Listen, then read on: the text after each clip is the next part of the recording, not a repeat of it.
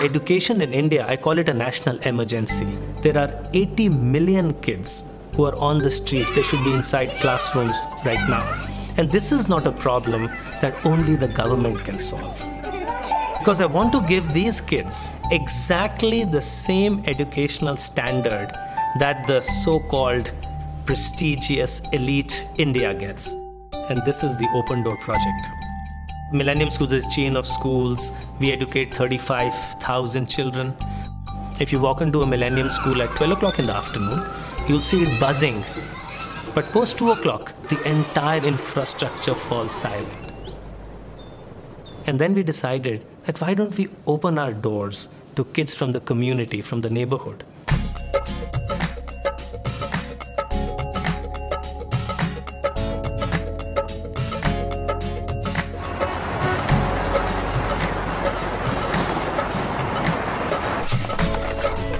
These kids who are coming in the second shift take full advantage of the opportunity that's been given to them.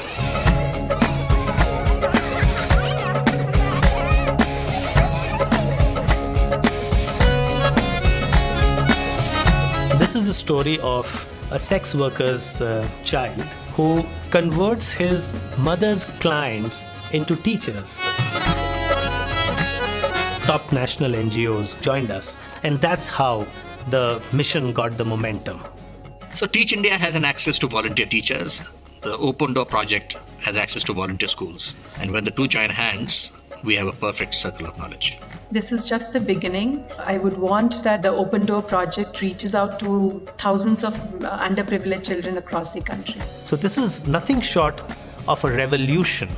And the impact that India is going to see with this is not going to happen tomorrow.